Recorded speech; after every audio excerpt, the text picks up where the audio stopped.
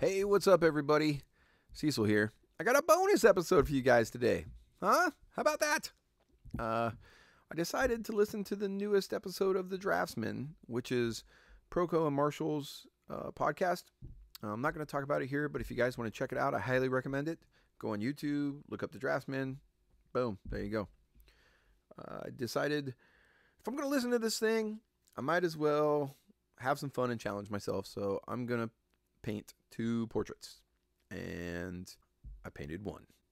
I started with Stan, and when I was in the middle of the sketch, my brain said, hey man, if you post this online, Stan might see this, and if you do a really loose gestural poopy portrait, he's gonna judge you. And I went, whoa, I can't have that. Not doing that. So I spent the entire podcast just painting Stan. Not just the entire podcast, but a half hour after that. So I spent an hour and a half on this thing that I wasn't going to put any time into, and I was just trying, whatever, doesn't matter. I was only working on my comic today, so it's not a big deal. So I had to source the reference. I thought, well, this will be easy, right? Like, Stan's got 1 billion followers. So I get in line, figured there'd be tons of reference. I only found 3 images that I thought would be fun to paint. None of them were great. None of them really spoke to me, so I just randomly chose this one. Well, it wasn't completely random, I guess. I looked at the lips and I said, all right, there's some cool stuff going on there. I can play with it, exaggerate it. You'll see. Also, I put the reference next to the painting for like 5 seconds at the end of this video. So hopefully the stuff that I'm talking about, you guys can look at. You can see what I was talking about. Hopefully it makes a little bit of sense that way. I don't know. Anyways, so reference done. Taking a look at it. Start my sketch. First thing I do is simplify the contours. That's my first choice in anything I do. If I'm doing a caricature, if I'm doing a portrait, if I'm doing my own characters, I always look for ways to simplify my contours. I didn't used to do that, but it's something that I noticed a lot of my favorite artists like Jim Murray and Simon Bisley and a lot of those guys did. And I thought, man, if they do it, I should do it. And as soon as I started trying it, I really liked the impact it had on my art.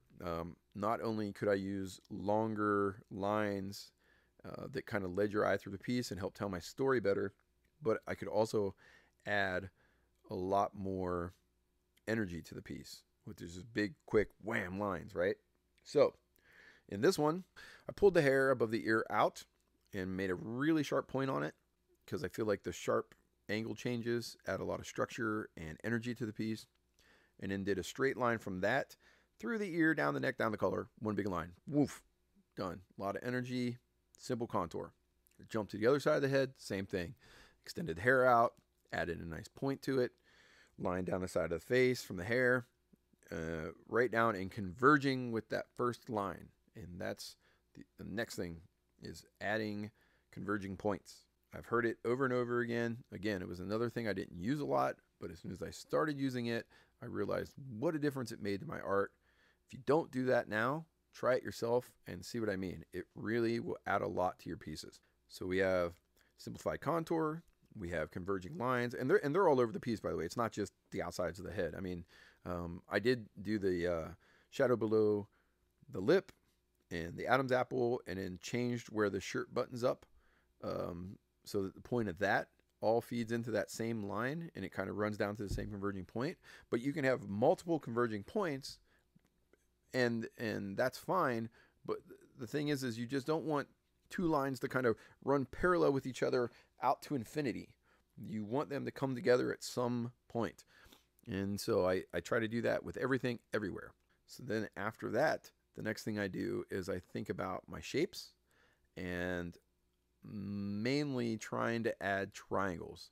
When I draw anything, it's a lot of triangles. Like if I'm doing an arm, shoulder to elbow is a triangle, elbow to wrist triangle. I think triangles are obviously very structural, but it's easy. You can get a simple read from it. I like how it looks. I like the effect that it has on everything. So I go in, now, and I start even playing around with that contour and my shapes and seeing where I could fill in more triangles. You'll see like where the hair kind of, I don't know, puffs out at the front. Look, I've been bald for years, man. I don't know what you call hair other than hair. I don't know. I'm sure it has a name, whatever. It's the puffy bit up front to me. That's a big triangle, you know? I put triangles in my shape design. Now, one problem that I had with this piece was because I was so in my head about Stan seeing it, I think I over-rendered it. At least past the point that I was trying to make with it, I over-rendered it. And that's not something I would normally do. Usually my shape design is a lot chunkier and a lot more readable, and I like that. I like big, not necessarily big, but I like chunky, really readable shapes. And I sort of, I don't know, over-rendered this piece beyond that. But whatever. Everybody makes mistakes, right? Adding triangles. There's some easy ones right away. You can see the plane below the eyes, the Rembrandt triangle. Those are there. But even in the anatomy and everything, I try to add it. So look at the nose. I took the shape of the nose, and again, you're going to have to compare the two at the end of the video. But I took the shape of the nose and tried to make it more triangular. I took the eyebrows and tried to make them even more triangular, although they already were pretty good. The shape of the lips, strengthen the triangles there. The shapes around the lips, strengthen the triangles there. The bounce light on the side of his face is just like a stretched out triangle. The planes of the forehead, I divided that up into basically two triangles, one facing up, one facing down. On the other side of where the plane turns above the eyebrow, right off that highlight, made that from the hairline down another triangle. You know, you get the point. Trying to add a lot of triangles to add a lot of structure. It's very important to me, and especially on a male figure, because a lot of straight lines, a lot of hard edges, and a lot of structure tends to read more masculine, and that just helps you in your overall sell of a character if you can do that. So there's that. So we got simplified contour, converging lines, and we got the triangles for structure. And it also makes your shape design a little bit easy. Plus, if you're doing a lot of clothes and it's kind of ambiguous and you don't got good reference for the wrinkles or anything, triangles, man. Triangles always work in clothes. That's an easy one. Okay. So once I have all that stuff done, then I can start playing around with the anatomy. In this case, his lips were already kind of making that shape, so I just played it up more. I felt like that was the only part in this. Now, I added more gesture to the piece as a whole to try to add more energy too, but I felt like in the lips I could really play that up, and that would help me push the emotion further. And so a lot of straights in that area to help with the draw your attention there, and kind of exaggerating them, pushing them over a little bit further off the center line to also help kind of show that there's a movement or an action happening there, right? So if you're trying to do something with the anatomy and you're struggling with it, don't try to make it up, because chances are, if you don't know the anatomy, and trust me, I don't know a lot about anatomy. Everybody thinks I do, but I have a lot of weaknesses myself. The difference is I will go and get my anatomy book out and look at the muscles, see where they connect, see how they tie together, and then you have a better idea of how you can rubberize them, push them and pull them and move them around. If you try to do it yourself, you might get lucky, but if you don't, it's just going to look wonky and you're going to ruin your whole thing. Why would you want to do that? So don't. Just get your book out and look it up. We all have anatomy books. Well, use them. Once I have all the anatomy and everything done, then I can kind of choose where I want to have my center of attention. Usually I only pick one area. In this one, I kind of picked two. You know, I don't know. It should have been the eye. I probably should have just left it with the eye, but all the action was happening in the lips.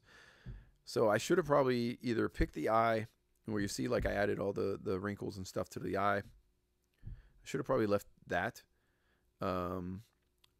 Or I could have just left it as the lip, and that would have been fine too. Just left the lips as center of attention. I don't know. I made two kind of focal points in it.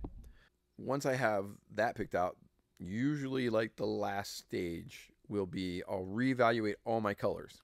I like to use a lot of color. I usually like to use a lot of high chroma. So I'll reevaluate that and see if there's anywhere else that I should throw in some color notes to kind of overall harmonize the piece, right? You'll see I have like purples to complement the yellows. I have greens to complement the reds. I have blues to complement the oranges, and so on. So I really will do that. And anywhere I can get away with throwing in some extra color notes, again, to where it won't look contrived or throw off the balance of the piece, I'll do it. Once I have that done, then if I'm doing digital, I'll flatten everything down and I'll do a hue saturation layer. And I'll bump that thing all the way up, because sometimes you can have, well, not you, me, I can have a tendency to paint things a little bit desaturated when I'm looking at a color reference. In this case, I was looking at the reference of him, and I can stick to those colors a lot if I'm not careful and don't consciously say I want to explore the colors. Most of the time I'll black and white the image so that I don't have that, and I'm only working off values. But in this case, I looked at the color image the whole way through. So I did the hue saturation layer, bump it all the way up. And what happens is when you see the extreme and then you start to scale it back, a lot of times you'll find that your saturation can be well above what you thought was saturated already and look even cooler. And so in this case, I did that, and it really wasn't that dramatic of a difference. I don't even know if you guys could see me flipping back and forth. You can definitely see when I bump it all the way up, but then I came down. I think I only ended up going to like, I don't know, 7 or 8. It wasn't big. I was pretty happy with it, but I do it anyways. It never hurts to check.